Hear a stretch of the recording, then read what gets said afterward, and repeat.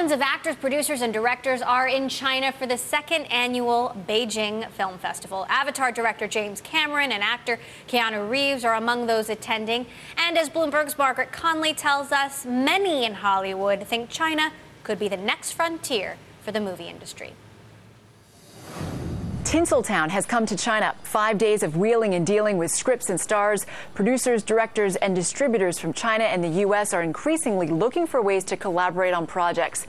Avatar director James Cameron is among them. He says he's looking into the pros and cons of making films here in China. There are a number of metrics that need to be met in terms of content and approvals of script and so on, that we also need to look at.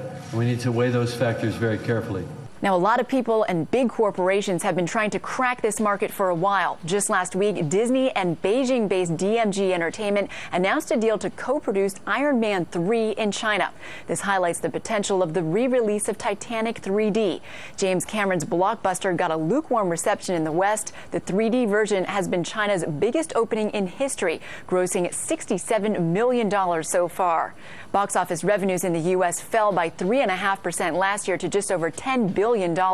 China, meanwhile, grew by 30% to $2 billion. China is now the third largest movie market after the U.S. and Japan. And studios get greater share. The amount studios can keep from box office receipts has gone up from 13% to 25%. With ticket sales in China on the rise, it's an attractive market for Hollywood. But there are still challenges. Censors forbid depictions of ghosts, excessive violence and sex, and criticism of the Communist Party. But ending on a note of hope for Chollywood, China's government has recently increased the number of foreign films allowed here each year to 34. Margaret Conley, Bloomberg, Shanghai.